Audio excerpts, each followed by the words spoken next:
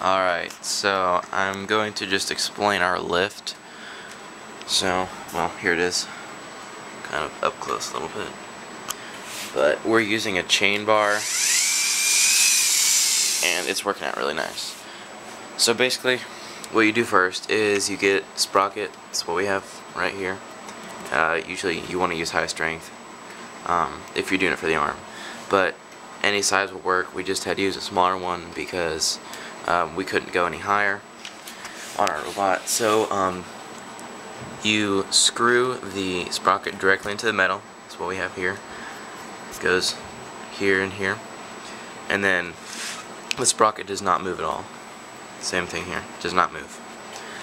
Then we added spacer here, just to space it off, and then our arm, metal piece, all the way down.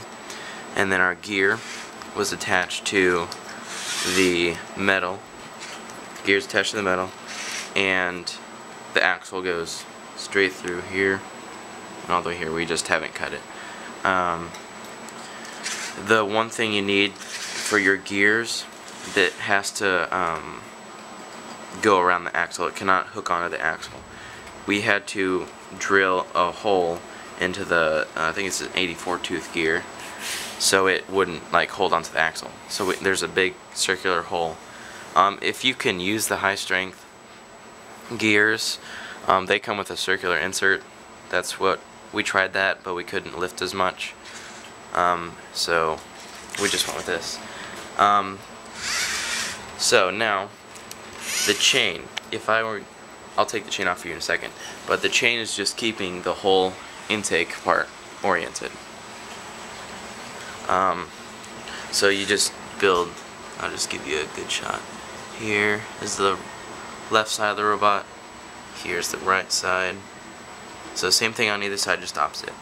All this down here, we have a 393 motor, 12 tooth gear powering an 84 tooth at 7:1 ratio, and then this, all this stuff here is just to power our potentiometer here.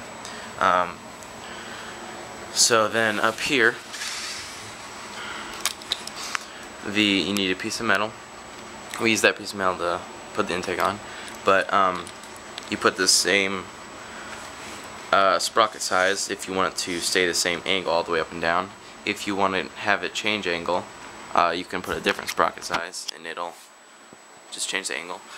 So you screw the sprocket again into the metal, and that's screwed in. Then you put an axle through spacer, and then you put it through the arm, which is this piece right here.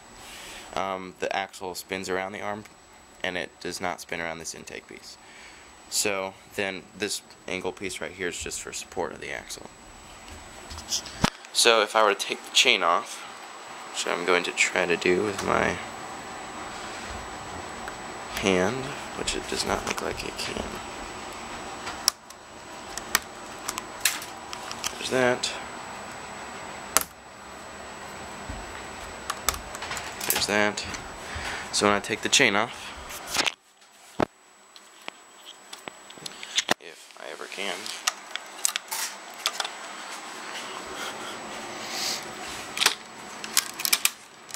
there we go.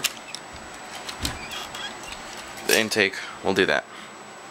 So you can adjust your angle of the intake by chain if we want to have it like that. I think ours is about like that.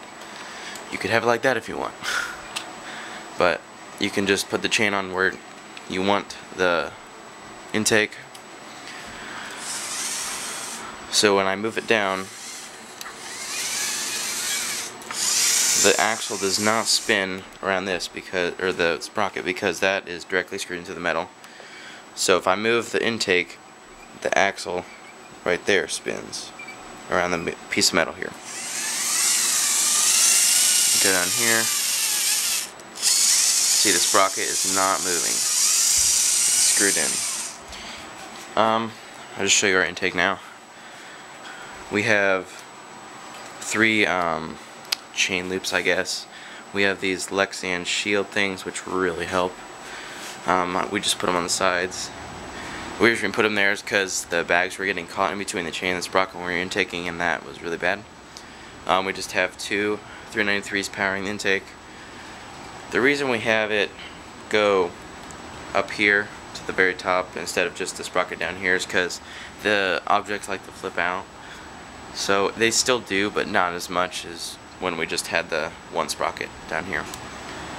Then this piece of Lexan here we're using to put the 5 match loads on, and then those will rest on the intake here, and then the Lexan, and then we can just flip them off into the high goal fairly easily, about 3-4 seconds. And then these Lexan sides just help the bags not get caught in the arm when it's like right here, because that was happening quite a lot. I guess I'll just show you the whole robot. So we have just 6-motor holonomic H drive, direct drive. Their motors are internally set for speed. The holonomic wheels are right back there. You can't see them as much because there's a bunch of junk. Cortex.